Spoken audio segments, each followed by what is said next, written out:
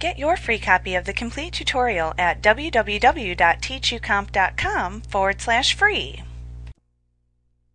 PowerPoint allows you to insert various shapes into your slides. Inserting shapes into your slides is a very easy task. Just click the Insert tab in the ribbon, and then click the Shapes button that appears in the Illustrations group. You can then view a drop-down menu of all of the various shapes that you can insert. Roll your mouse pointer over the shape that you would like to insert, and then click it to select it. Your mouse pointer will then appear as a black crosshair when you place it back over the slide. Decide where you want the graphic to appear in your slide, and then click and drag across the area in the slide where you want the selected shape to appear.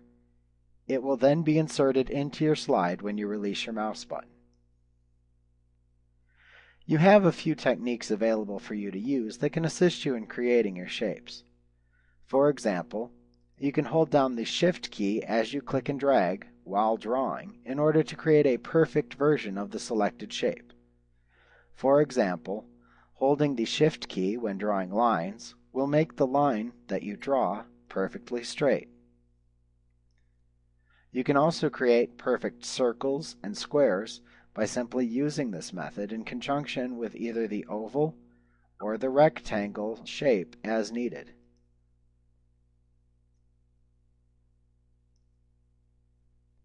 If you don't care about setting the size of the shape as you insert it, then you can actually use a different method to insert a selected shape.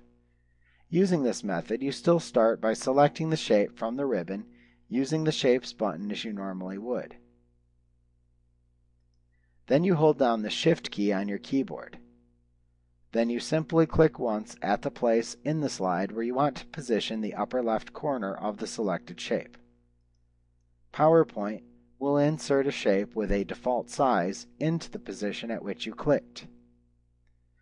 Once you have inserted a selected shape into your slide, your mouse pointer returns to its default behavior and you exit PowerPoint's drawing mode. However, sometimes you may want to draw several of the same shapes without having to go back and reselect the same shape from the Shapes button over and over again. In this case, you may want to lock PowerPoint into its drawing mode as you select your desired shape from the Shapes button's drop-down menu. To do this, simply right-click on the shape that you want to draw within the drop-down menu instead of just clicking it.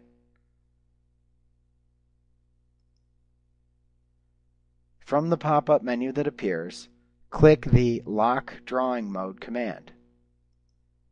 Now you can return to your slide and draw as many instances of the selected shape as you wish.